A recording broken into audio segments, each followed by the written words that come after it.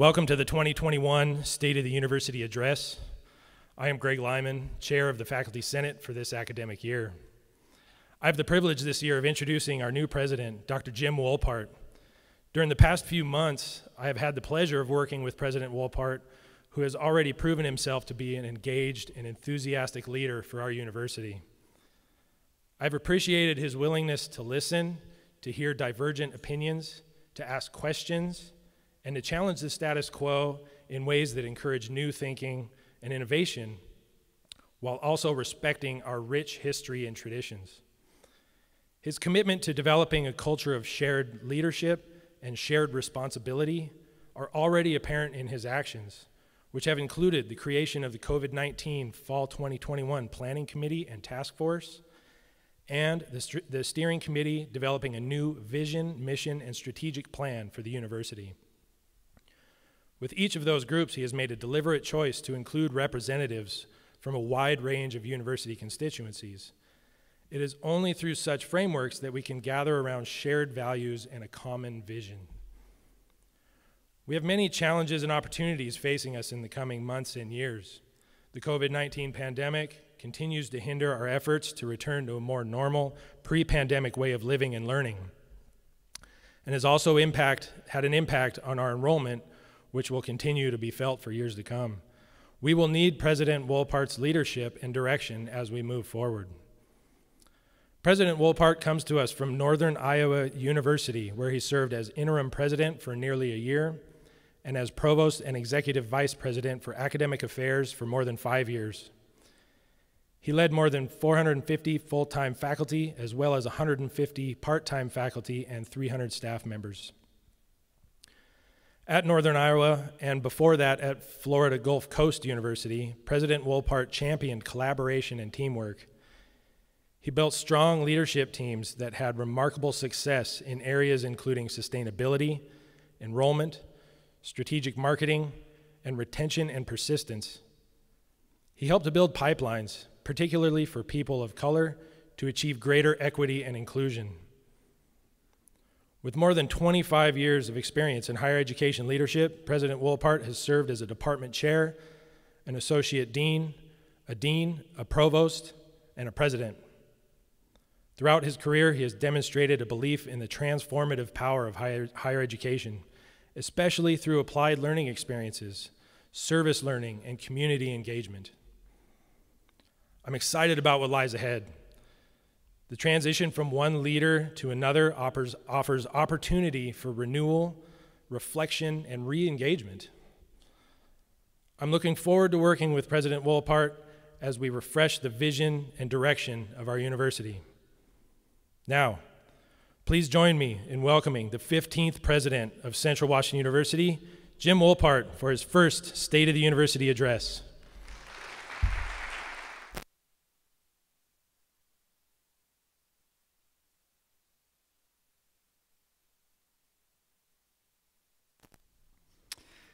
Thank you, Faculty Chair Lyman.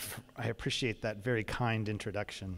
And thank you to all of you who have gathered this morning in the concert hall and for all of you who are watching as this presentation is being live streamed.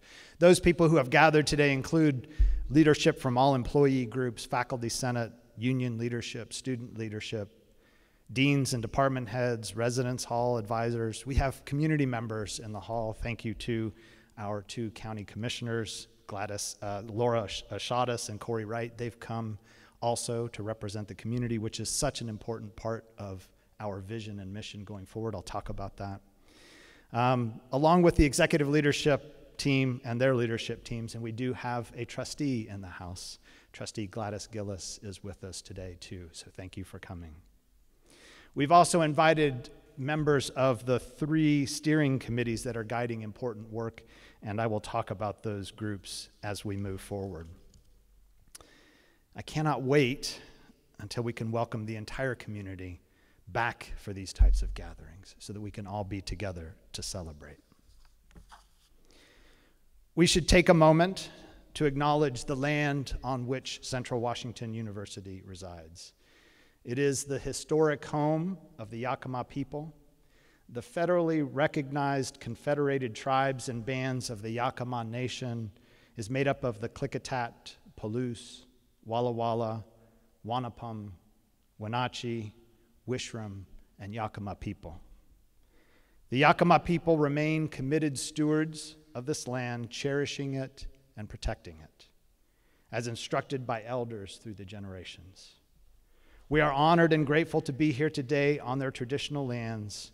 We give thanks to the legacy of the original people, their lives, and their descendants.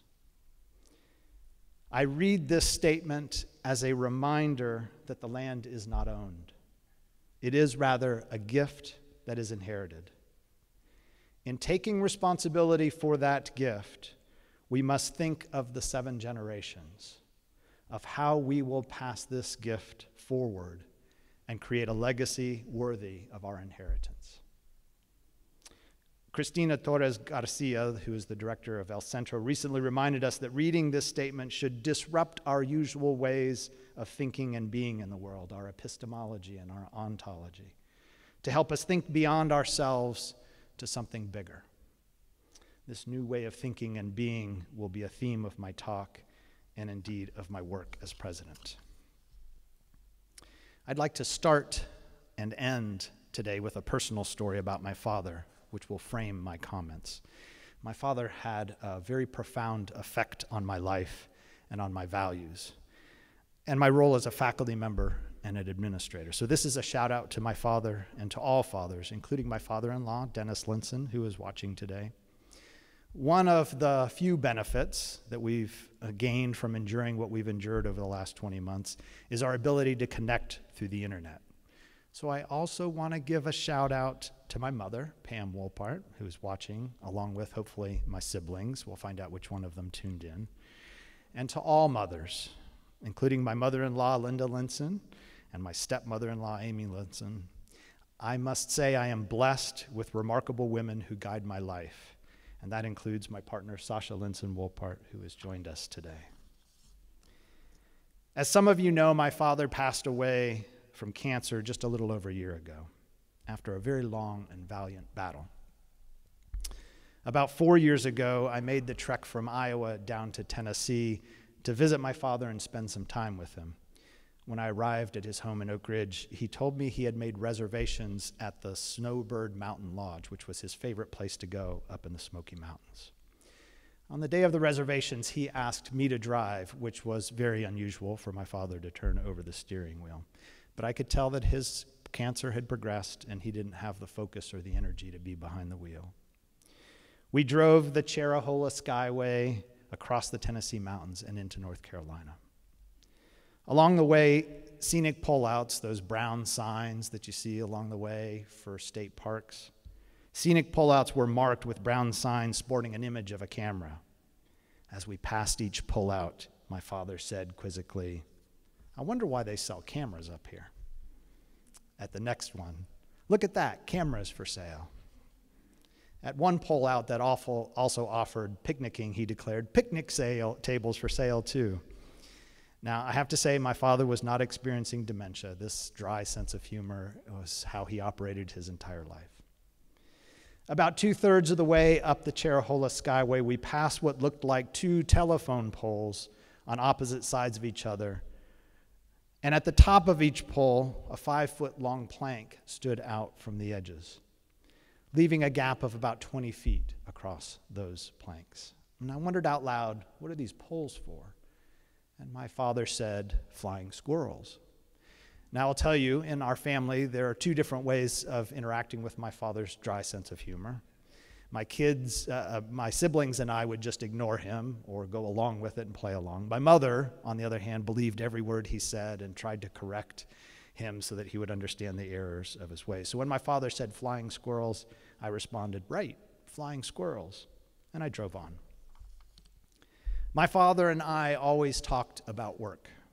He had been a professor and department head of biology at Kenyon College, so he took a keen interest in my professional life. At one point, he had been offered a presidency of a liberal arts college out here in the state of Washington, but he turned it down because of what he thought would be a major disruption to the family. I found this out years later. I was livid. We could have been living in Washington after all. He would be so proud of where I have landed and of all the work that you all do with our students. Over the last 4 months that I've been at Central Washington University and the 6 months before that during my transition, I've done a lot of listening to faculty, to staff, to students, to our administrative teams, to alumni, to donors, to individuals in the Ellensburg community and beyond, including faculty and staff at our university centers, which I've been able to visit. I keep hearing the same thing over and over. Central Washington University is a special place because it provides a transformative life experience for our students. The faculty and staff, both inside and outside the classroom, care deeply for students, getting to know them and assisting them on their journey. In the classroom, the self-exploration necessary for this transformative experience occurs through classes that provide the knowledge and skills necessary for professional preparation, civic agency, and a life of curiosity and wonder. Outside the classroom, this learning is then deepened through solving real-world problems in real-world settings, service learning, internships, undergraduate research, community engagement, and other high-impact practices. Those practices make such a difference, and they operate at a very high level here. Because of our focus on access, we offer this transformative experience to a wide array of students, from a range of socioeconomic backgrounds, racial and ethnic groups, students from rural and urban settings. And this emphasis on access and diversity makes this university special and distinct, and we need to honor that. We are the most diverse four-year public university in the state of Washington. That's awesome. As a result, we have an opportunity before us as an institution, but we also have a great responsibility to take our work to the next level.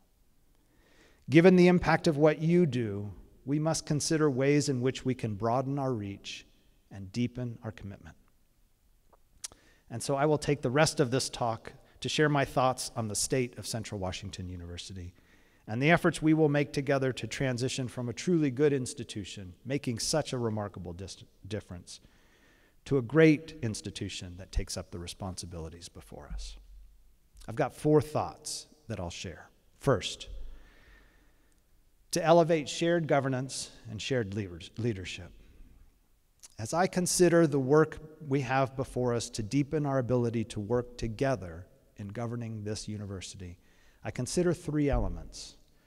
First, we must act in ways that are both collaborative and inclusive. And this is a challenge. It's easy to collaborate with a small group of like-minded people. It's easy to be inclusive and bring a bunch of people in the room, but then not necessarily listen to all their voices. To balance these two, to be both collaborative and inclusive, is the work of democracy. It is messy, it is hard, and it takes practice. Second, we must find meaningful ways to share information that is relevant and allows for participation in decision-making. That is, to be transparent in ways that inform members of the university community so that they can participate in governance. This may mean shifting our current arrangements where sometimes every meeting is live streamed to the world and people don't necessarily engage in the hard work of disagreement and collaboration. Can we get to a place where we can be openly honest and disagree with each other, where we can challenge each other and disrupt the status quo? And then third, the third element of shared governance is to be data-informed, but not data-driven. We must remember that behind every data point is a human being, an important program or project, with some context and history that must be honored. Data should inform, but not drive our decisions. Now, I do recognize that developing good data systems here at Central that are accurate and reliable and that have integrity is the first step in this process. We will be working to enhance the Office of Institutional Effectiveness. They've done fantastic work. We will take this work to the next level so that the community can have the data we need to inform the decisions going forward. They need to be empowered to lead this work. As we elevate shared governance together, we must recognize the responsibility we have to share our voice and our perspective while balancing that responsibility with what I call institutional thinking, remembering that our decisions must be grounded in doing what is best for the university as a whole. As you know, one example of this new shared governance model was used in the fall 2021 committee and task force, which included membership from all employee groups, faculty, classified staff, exempt staff, administrators, and students. I asked each member to bring perspectives from their area to these meetings and to listen to other perspectives. This is the truly hard work of shared governance and of democracy, to balance representing your area, your interests, your perspectives, and those perspectives of your constituents with authentic listening to the voices of other areas. And I asked this group to work through a consensus model. It's so easy to devolve to voting and seeing who has the majority. Recognizing that in a consensus model, not everyone will agree with the final result, but the conversation leads to a general view shared by most. I truly appreciate the hard work that this group did, and Dean Greg Heinzelman and Associate Provost Gail Macken's leadership. Let's give them a round of applause. Many of them are here today.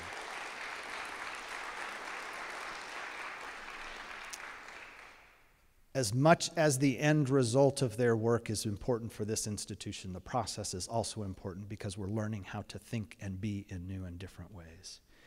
And I do want to pause for a moment and acknowledge the stress that we've been under for the last 20 months, caring for our families, caring for each other, caring for ourselves. We've lost so much and missed so much, birthdays and funerals and weddings. Our Office of Human Resources and Student Wellness have provided great leadership over the last couple of months, getting us to the place where we are now, where 93% of our campus is vaccinated, and we're able to determine that. And the communication that has gone out has been just stellar. I know, too, that we're not done yet. We're sitting together spaced out with masks on. We must continue to elevate our care and compassion and our grace and take this work to the next level. So thank you all for what we have done over the last 20 months. We still have work to do. And as we think about taking our work to the next level, I will ask, you'll hear this theme several times today, can we expand this type of collaborative interaction with the Ellensburg community and the Kittitas Valley? Can we weave our work together as one entity, making decisions that will improve the lives of everyone living in this area, recognizing that we will have different perspectives and points of view? Can we find a common thread that will knit us together as we take our community to the next level? All right, second point. To be guided by a clear and inspirational vision and mission and a well thought out strategic plan. As you know, we're using a similar shared governance model to develop a new vision and mission and strategic plan. And I do want to read the definition of a vision and a mission that the committee came up with, because when you get to see drafts, which will be a little while given the overwhelming response we had, we expected 200 or 300 responses. We had 712 that this committee needs to go through. How awesome is that? How awesome is that? Wow. This will be a vision and mission and strategic plan that we will all own because of that participation. So when you get to read it, I want you to remember these words. These are profound words. Our vision statement will be an aspirational, memorable, future-oriented statement that is big and bold enough to propel the university forward. It should inspire the members of the institution to strive for their dream and constituencies outside the institution to support that dream. Our mission statement will capture the university's core purpose and inspire the consistent, high quality, and intentional actions by which the vision will be achieved. It will guide strategic planning and decision making. I want to thank members of the Vision, Mission, Strategic Plan Steering Committee for their deep commitment to thinking institutionally and lifting up the voices of the university community and our local community of supporters.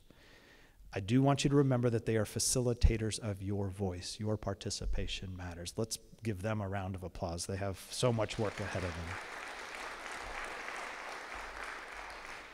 The strategic plan that will be developed as a community will provide a blueprint for how we will achieve our vision. It will guide all decision-making, budget allocations and reallocations, new program development, personnel. I won't stand up here every year and give you a new set of goals and targets. That'll be our target, and those are the things we will be working towards. And it must have, as a central focus, student engagement and student success. That is centrally what we are about. Indeed, several initiatives are already underway as we invest in student success right now in the short term to make certain that our long-term future is strong.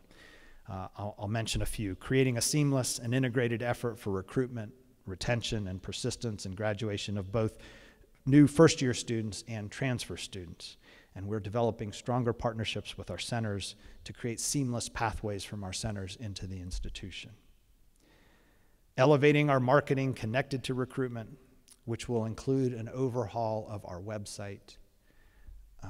Boy, when I go to our website and look stuff up, there's broken links. I can't imagine being a 17 or 18-year-old trying to find information. The website needs to be about recruiting students. We've got to get there. Developing a stronger brand presence across the state and creating a culture of philanthropy and elevating our fundraising efforts. I want to be clear that these will be investments that we need to make now that will ensure our long-term thriving. As we position ourselves for long-term success, we must consider how we are distinct as an institution of higher education. In the listening I've done, two elements have surfaced time and again, and these also show up in the survey over and over again. This feedback is very much in line with research on the future of higher education, and especially the preparation of students for the world of work and of civic agency over the next 10 to 20 years. So, two things. First, I've heard very strong support for becoming an equity-focused institution. Indeed, that was one of the things that drew me here.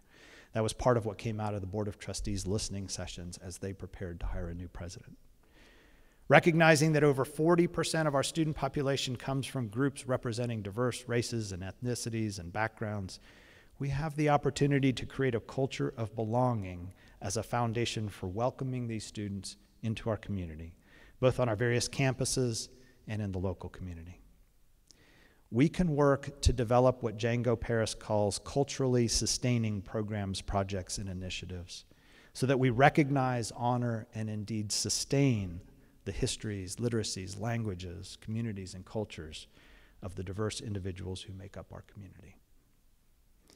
As you know, we've launched a self-reflective process to analyze our work using the University of Southern California's Equity Scorecard.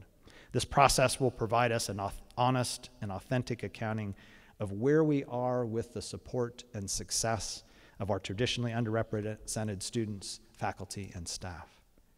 And then to create an action plan to build on our strengths and address our shortcomings.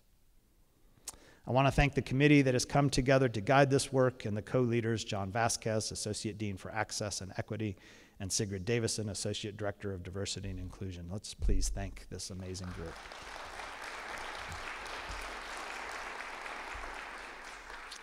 Second, I have heard about and studies demonstrate the importance of high-impact practices, including especially engaged learning experiences. To take this work to the next level at Central, we might heed surveys of employers from recent years which more strongly emphasize the need for institutions of higher education to focus on intercultural literacy, the ability to communicate and collaborate with individuals from different backgrounds and perspectives in engaging and solving real-world problems. This might be a niche for Central Washington University, a place where we could become a model in the Pacific Northwest and perhaps the nation, to create engaged learning experiences with a special focus on bringing individuals with diverse backgrounds together. And if we could do this work of developing high-impact practices in intentional and developmental ways, call it the Wildcat experience, we could truly stand out from what other institutions do. Rather than having pockets of these experiences that students might move through, they might encounter, we could thoughtfully and intentionally create these experiences connected to the curriculum that they must move through in their time with us. And then I'm going to ask again, can we connect this work to the work of our local community? We must always be asking ourselves, how do we as a university serve the community in which we are embedded? Can we develop a service learning institute to integrate community engagement in specific courses, partnering with nonprofits on meeting their needs? Can we work with the business community to develop a professional readiness program that prepares our students for internships so that when they join a local business for that internship, they're ready to add value on day one and then hopefully stay in Ellensburg when they graduate? I remember during my visit with my father in the Smoky Mountains that we talked about the role of faculty in the curriculum in students' lives and the way in which this kind of intentional and developmental series of learning experiences could open possibilities for students and even change the trajectory of their lives. I reminded him of a former student that I had run into in Maine. I was running a workshop, and after the workshop, this individual came up and he said, "Now, Wohlpart, that's an unusual name. Any relation to Al Wohlpart from Kenyon College?" And I said, "Yes, I'm his son."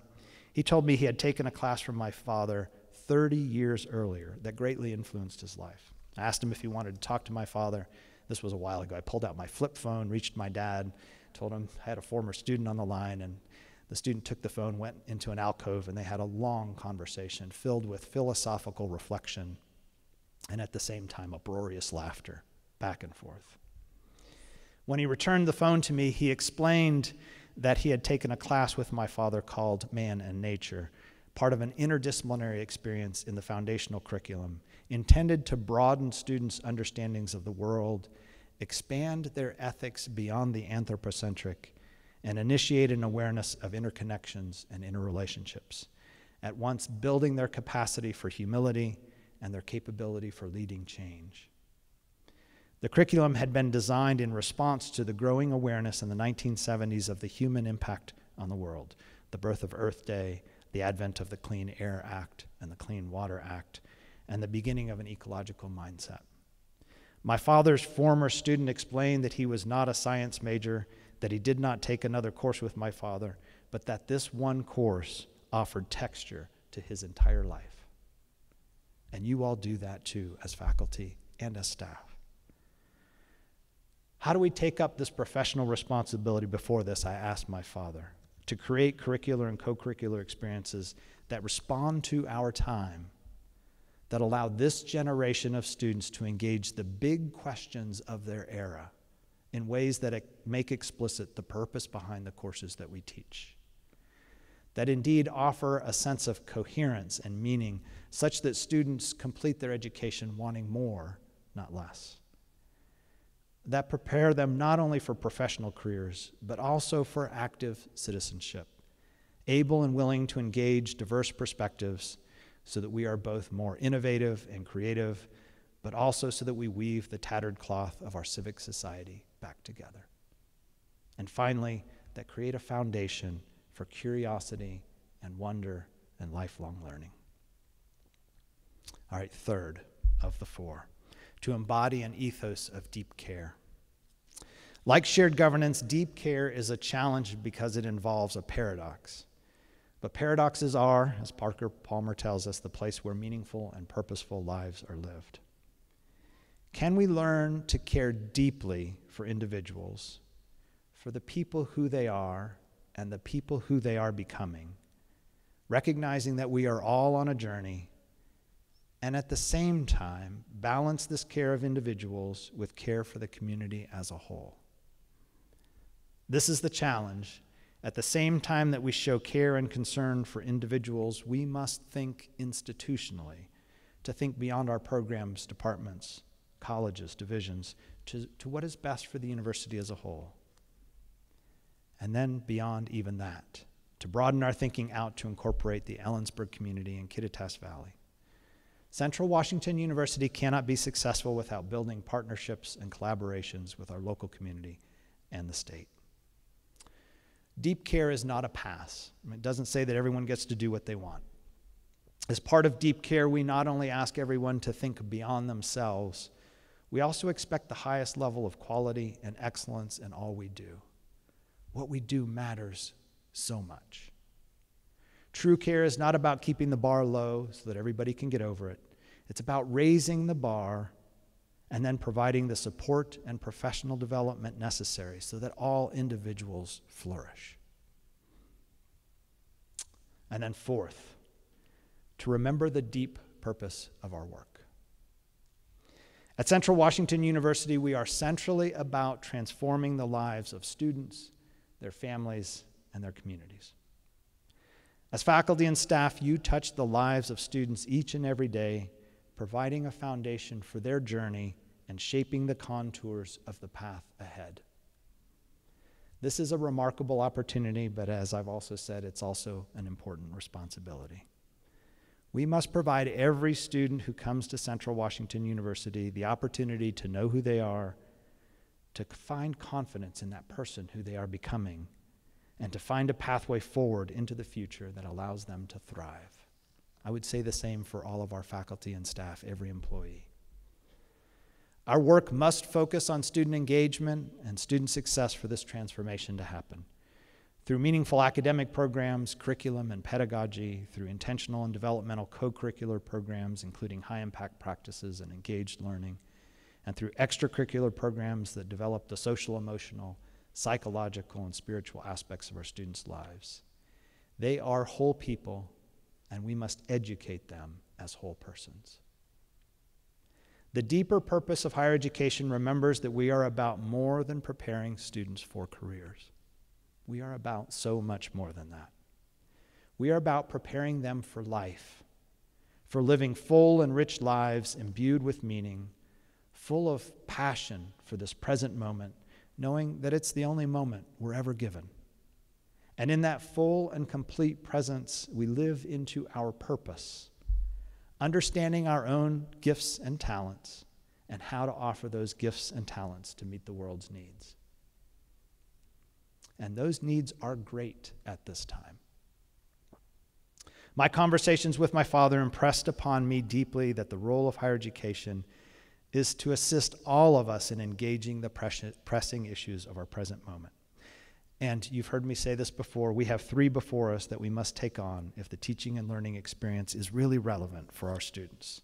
They are climate change that's rocking our planet, creating extreme heat waves, drought, and fire; racial injustice that has led to demonstrations across the country and on many university campuses over the last few years; and the polarization of our democracy and our civic society, the inability of individuals with different political views to have a civil exchange, listen to each other, and work towards a constructive solution to the problems we face. How can we become a model for working together across our differences to engage these challenges, not just at the university, but out into the community? This work will take open minds and open hearts. It will take building bridges and building relationships. And everyone will have a role to play as our work moves to this next level. We can't do this work in silos. We must come together as a community to learn to be hosts and facilitate diverse perspectives, to be leaders in place.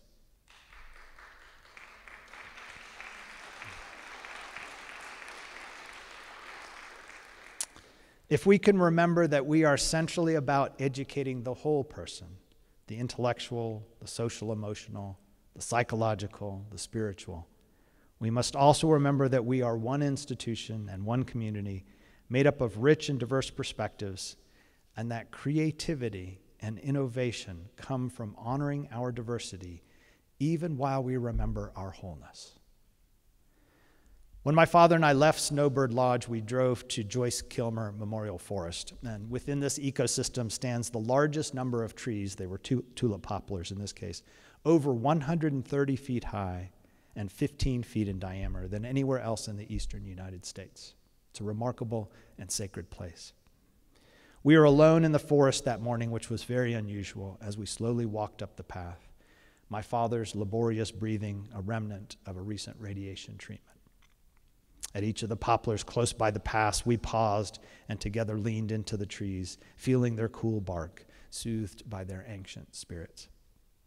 We passed a nurse log, an ancient tree that had fallen to the ground, dead but sprouting new life. He stood by the log and wondered in awe at the way in which the old beget the new, how life passes on to life, how we live in a great circle. In that moment, as we stood together in Joyce Kilmer Memorial Forest, alone but embraced by something much bigger, much grander than our own lives, I felt the way in which my father's deep sadness at his own mortality was imbued with an awareness that his life was whole. On the drive back down Cherahola Skyway, I asked my father again about the telephone poles. Flying squirrels, he said. So when we stopped for a short hike up to a bald, I Googled Cherahola Skyway and flying squirrels. I learned that the parkway had intersected an endangered population of northern flying squirrels who could not cross the roadway. The ingenious design of the flying squirrel posts had allowed for a greater integration of the gene pool and the survival of the population. At that time, my father was 80 years old and full of life, his mind and his heart as sharp as they'd ever been. He had found some magical way to know that his life was attached to something bigger, something so grand that it grounded his daily existence in deep and rich meaning. His impact on students and his work supporting faculty and staff have been a model for me about how to offer my life as a gift to others. Since the onset of his cancer, my father and I engaged in deep conversations about the end of life and what lay beyond, about the transition from this earthly existence to what comes next. He wanted to know, he wanted to be prepared. He wanted to have some sense of where he was going and what was next. But on that trip to the Smoky Mountains that fall, he no longer had those questions. He only talked of his children, his grandchildren, and the gifts that they offer the world. Of his former students, he told so many stories as a faculty member of his students. Even as he became an administrator, he always reflected back to his students. But also of the faculty and staff whose lives he embraced as if they were in family. They were in our home all the time. Of ancient poplars so tall and so majestic, and nurse logs that beget life, and flying squirrels. Thank you all so much for coming today. Thank you for watching and listening. Thank you for the great work that you do, caring so deeply for our students and for each other. And thank you for believing.